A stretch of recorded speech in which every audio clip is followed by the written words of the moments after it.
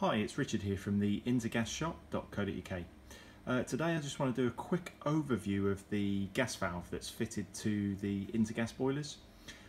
So the ERP models, so when ERP regulations were introduced into the UK, Intergas had to change a couple of things on their boilers to make their boilers comply. So one of the changes on the Intergas boiler was to change the gas valve to a VGU76S gas valve.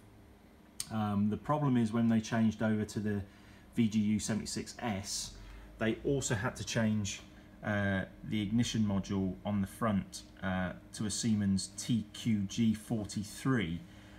This is a different ignition module and gas valve to the previous one.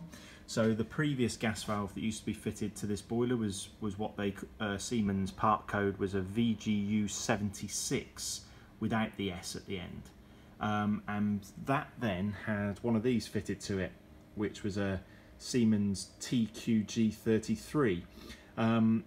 So if you have the earlier gas valve, which is not this one, which is the VGU76, you need this ignition module, which is a TQG33 and not the TQG43 that's fitted here to the new, this is what they call the Intergas Smart gas valve.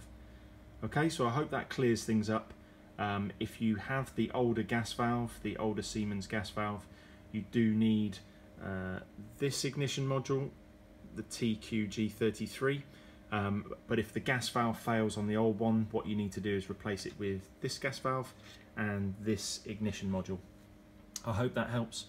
If you have any questions, please contact us at sales@theintergasshop.co.uk. Thank you for watching.